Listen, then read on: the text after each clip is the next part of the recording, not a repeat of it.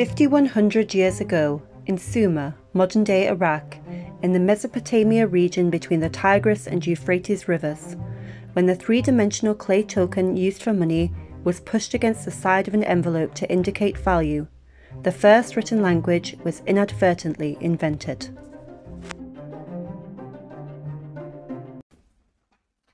Hi, I'm Emily and this is the fourth in our language history series at A Better You, your one-stop shop for languages, self-improvement, self-care and self-discovery.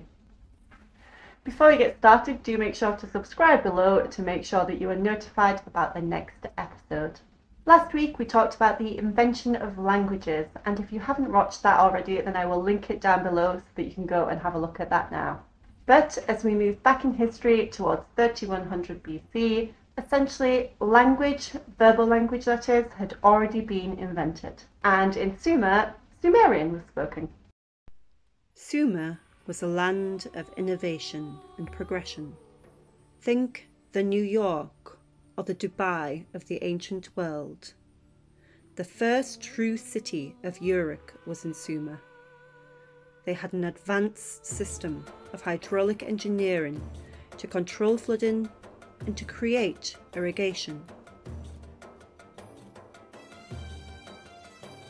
They invented modern time, that is, that there are 60 seconds in a minute and 60 minutes in an hour, and they had architecture on a grand scale.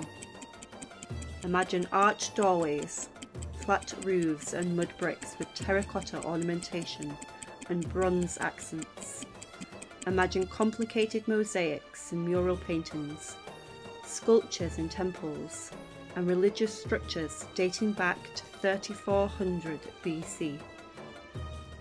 With this metropolitan lifestyle, they needed a way to trade, and to do this, they created the first shaped trading tokens, essentially money.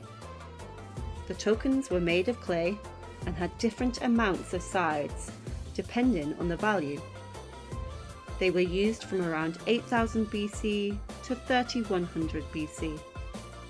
Then, one fateful day, a trader squashed one of the clay symbols onto an envelope, so as not to need to store the clay symbol. Without even being aware of it, this anonymous trader invented the first ever written language.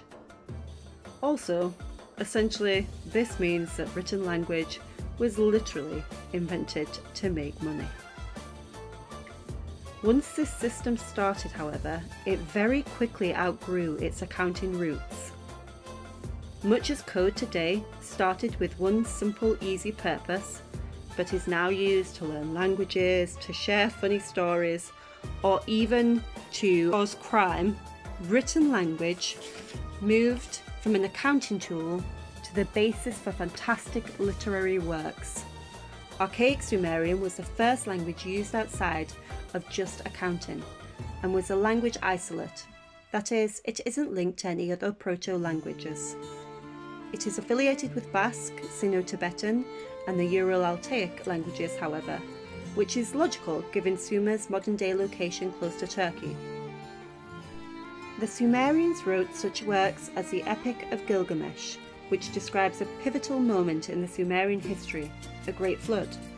This was the basis of the biblical flood story. They also told of Sargon, the secret child of a high priestess who cast him into a basket in the Euphrates River, the inspiration for the Moses story. In fact, their works influenced many of our modern-day epics and biblical stories today, including the Garden of Eden story, which is even noted to be somewhere in the region, and also the Tower of Babel story, particularly relevant for this language video. And that is the earliest known human written language. Whilst the language itself did not spread, the idea for the language, or potentially the need for a language, did spread.